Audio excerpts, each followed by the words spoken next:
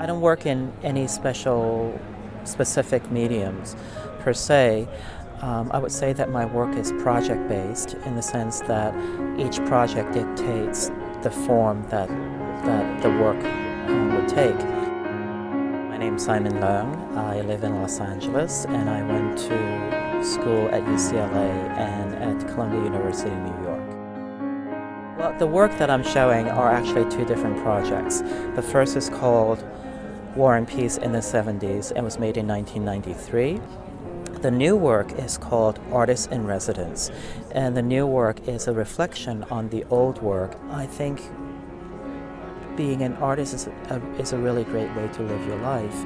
I would advise you to develop a skill that you can use, but I would also say that you owe it to yourself to just do what you really, really want to do, at least for 7, 8, 9, 10 years after you graduate, because everything that is worthwhile, it takes a lot of effort and it takes time. So I would not necessarily recommend rushing into anything, but continue to develop your work. Since I grew up in New York City, my parents had friends who were artists, and I had friends whose parents were artists. So I actually had a model early on of working artists.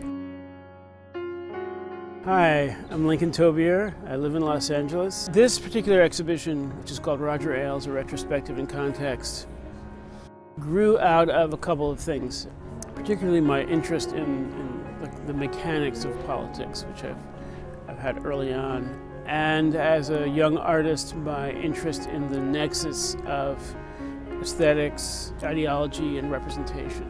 Advice to artists still in school: don't waste too much time doing things that are not really important to you. I think I saw my task as a young artist, a young female artist, to bring these two traditions together.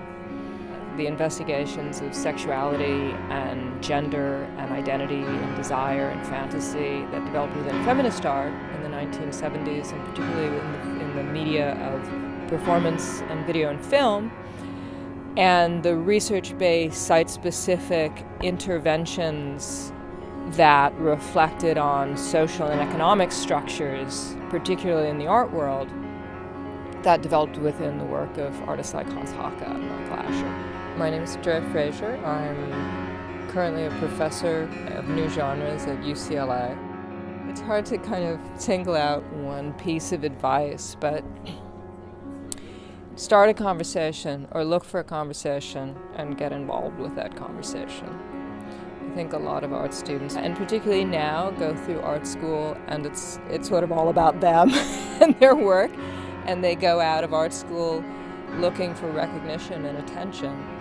And that's a terrible position to be in, actually, because it's very passive, and you're waiting for people to notice you. I often give, especially undergraduate, but also graduate students, the advice of don't let yourself fall into that kind of passive position of waiting for attention. Create your own context. Start a reading group, start a study group, start a crit group, start an alternative space, start writing. That was my first sort of big break as a young artist.